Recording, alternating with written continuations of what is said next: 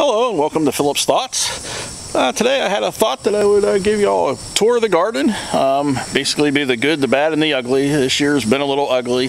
We had kind of a weird spring. It got hot, then it got cold, then we had a lot of rain, then it got hot again, then cold again. So some of the plants did really bad. Other plants seemed to like it. So anyways, we've got some new additions this year to the garden, so I'm going to go ahead and walk through that. And yeah, this is just going to be a kind of a quick tour of the garden. I'll be talking along the way, kind of going through what I think went wrong, and what I'm going to try to do next year. So let's take the tour.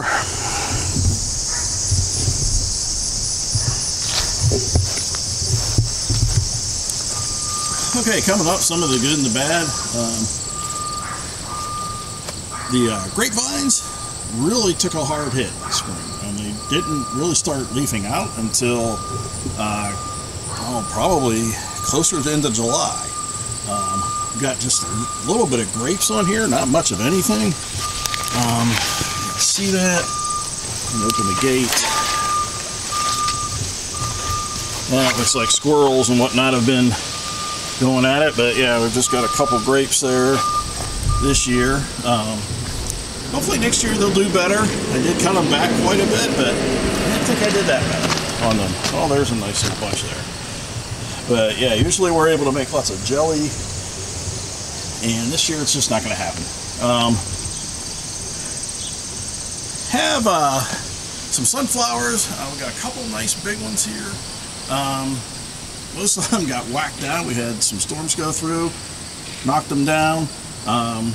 I planted a lot this year. I planted 2 rows, one on each side of my garden bed, and squirrels, rabbits, they love eating those things when they're small.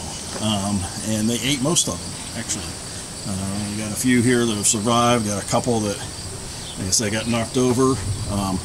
This big bushy plant here on the ground is actually a pumpkin. It's a white pumpkin. And you can see, there's some pumpkins growing up over on the fence there. And here's one down in there. I think we got a couple more down here. Let's see that. This is pure volunteer. He came up just from the leftover pumpkin that we had from last year. And, it's just one plant, and it's just expanded and grown. I just kind of let it go. You can see a lot of this garden bed here. I've just got some cardboard down and some mulch, just trying to kind of beat the weeds down since I didn't get out here and get everything planted because we had such a wacky spring. So I'm just really trying to get things prepped up for next year. Even our rose bush here, it didn't do too well. Last year we had tons of roses on it. I'll see if I can insert a picture on that. But this year it just kind of strung out. It shot up, but really we haven't had much in the way of roses. There was one little red rose down in there. I don't know if you can see it or not, from one of our other rose bushes, which has been basically taken over by raspberries. We have raspberries over in another section of the garden, and some birds decided to plant them inside our main garden area. And yeah, it needs to go. So that's what I'm going to be doing a lot this fall, is cleaning this out. So I can reclaim my garden. We're going to cut back the lilac bushes. They've gotten really big. I tried thinning them out a little bit, but I let them grow up taller. But I think I'm just going to need to cut those way down. And I have no doubt that they will be back. Now, one thing that we did have, this here came out good, along with the raspberries. Raspberries love this weather. Here's our collard greens. These are collard greens that we planted last year, and they came back up again this year. There's a little bit of bug damage on here, but not that bad. And we do have some seed pods here, and these are actually from kale. There's a little bit of the kale, I guess, still coming up, squeaking up out from last year. And that's fine. I like volunteer plants, so, wants to keep coming back year after year. And we harvested so much of this last year. We filled our freezer. It was just packed between kale and collard greens. And you can substitute that in really anywhere, like you do spinach or whatever, like if you put a little bit on pizza or maybe in your omelet. It definitely has a nice flavor, I think. Now here's some of the bad that we have. I mean, here's my tomato plants. You know, I mean, they are just so small and pitiful. Usually I have these massive things. I mean, here's this one guy who's barely holding up his tomato. I don't know what happened. I did try planting them quite deep. I don't know if I planted them too deep. Again, we've got lots of mulch down here to hold the moisture in. And the rain has been pretty regular this year. So, you know, I didn't feel the need that I had to come out and water them or anything. But yeah, they're just having a real bad time this year. Just really did not do that well at all. So yeah, we're gonna have to try again next year. Would like to plant a lot of bigger tomatoes next year. That way we can do some canning. But yeah, this year just really did not work out so well. Even our pepper plants are pretty small this year. We've got a couple little peppers growing on there. For the most part, they did not do too well either. I've got a couple blueberry bushes over here, and I'm just surprised the guy's still alive. Just really have not had much luck with them. I've got two in here, getting covered up by some weeds and the raspberries. So a lot of work to do out here, get this cleaned up and prepped for next year. Over here I've got, it's supposed to be a hardy fig. Got a little one here. I've had these in the ground a couple years now. Got a little one here, and I don't, funny thing is, this one here stays relatively small, and if I come up over to this side of the garden, this one here always gets a lot bigger. Now the problem I have is they die down, and they basically have to come back up from the roots. You can see some of the old stalks still left in here from last year, but they don't sprout back out on there at all. So I'm not sure how well these hardy figs are doing. I may give them one more year, and that's it. And if they don't produce, yeah, they may have to go so we can make room for other things. And yeah, it's just the way it goes. We'll try it out. I mean, it's supposed to be good for our zone, but it's not working out so well. Here we've got plum trees. These are an Italian plum, and so far we've gotten blossoms, but I've not gotten any plums off of them. I'm hoping that I don't need to have, like some other variety to fertilize and to propagate, but we'll see. They seem to be doing okay. We've got some bug damage from the Japanese beetles, but other than that, they're doing pretty good. We've got some flowers going out here again, just to kind of keep bees and so forth coming to help pollinate things. Here's one of our newer additions. This here is a honeyberry bush. We've got a smaller one there, and then we've got a larger one. I just planted these this year. I actually did get a few honeyberries off this bigger one. Best way to describe them is it's kind of like an elongated grape, or not grape, but blueberry. And they're kind of a sweet tart type flavor. I like them. Hopefully we can get some more, and who knows, maybe we'll have some jam there. Now over here is a raised bed that me and my son put in this year. Basically I've got a layer of wood down underneath here, and then went smaller sticks, and then even some mulch, and then we covered it up with some compost, some dirt from around the yard, and some bagged garden soil to kind of help fill that in. And what we've got going in here is we've got some goji berries, which are doing really good. I was afraid these guys actually weren't even going to make it, and they've just doing gangbusters. When I first put them in, they kind of died down. I wasn't sure if it was just a shock to the roots and stuff. And they came back. They're really coming back great. And then the other things we've got in here, which are doing really awesome, is asparagus. And they just keep coming and keep coming. I'm really surprised. I figured they'd kind of shoot up and that'd be it in the spring. But they keep shooting up here and there. So they're doing really good. So hopefully the next couple years we'll get some more. I did put some tomato cages around the goji berries, or wolfberries is another name for them, just to kind of try to hold them up. They were just really flopping all over the place. And I don't know, I'll probably end up having to take the cages down eventually. We'll just have to see how that goes. Again, something my first time trying. You know, if you got any hints or tips on those, let me know. And, you know, I've tasted these. These are definitely, to me, more of a savory type berry. You know, they're kind of a bitter. And I want to try working these maybe into some, you know, Asian type cuisine, or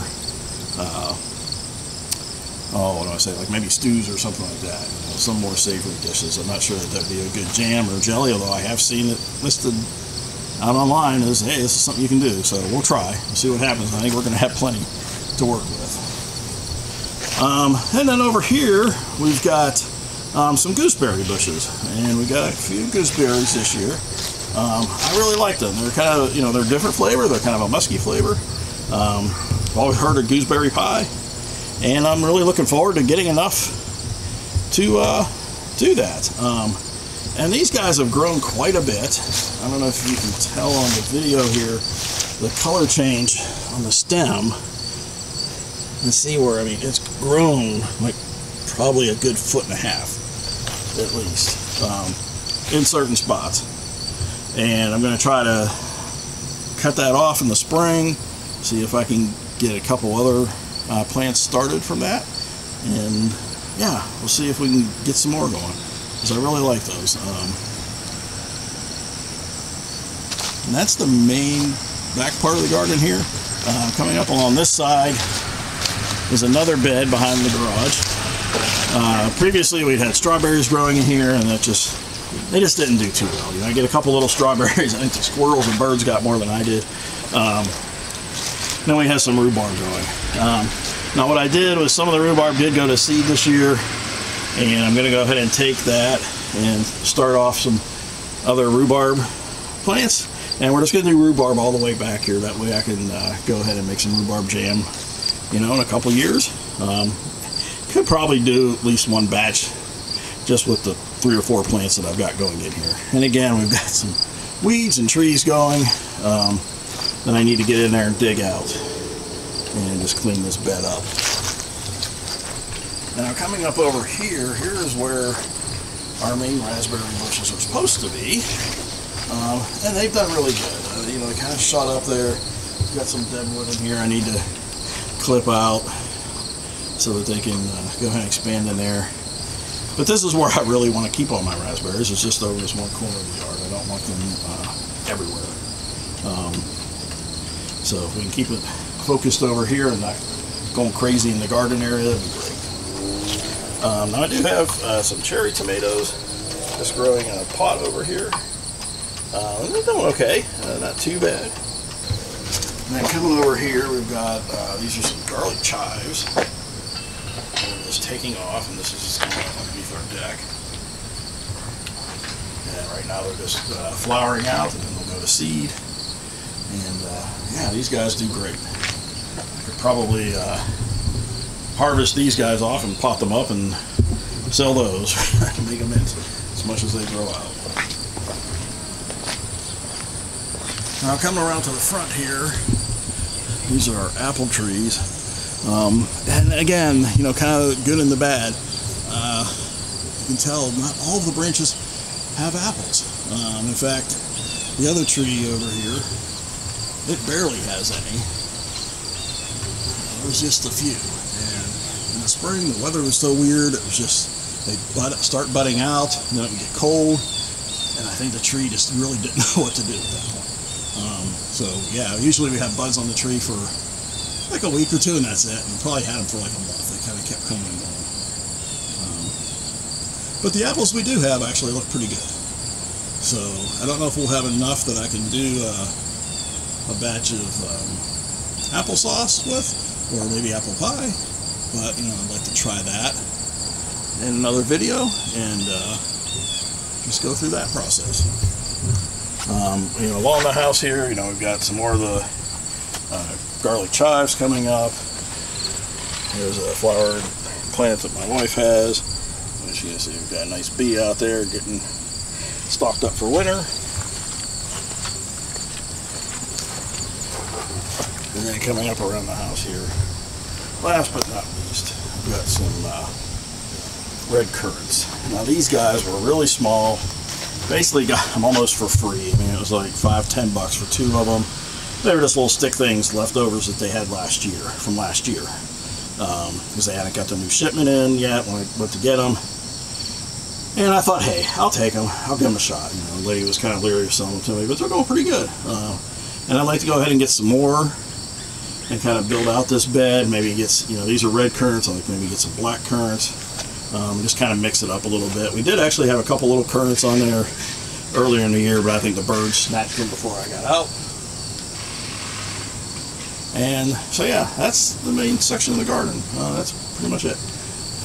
For right now anyways, you know, every year we like to go ahead and plant more new stuff. And yeah, we'll keep doing that. Do some more videos on what we're going to do. And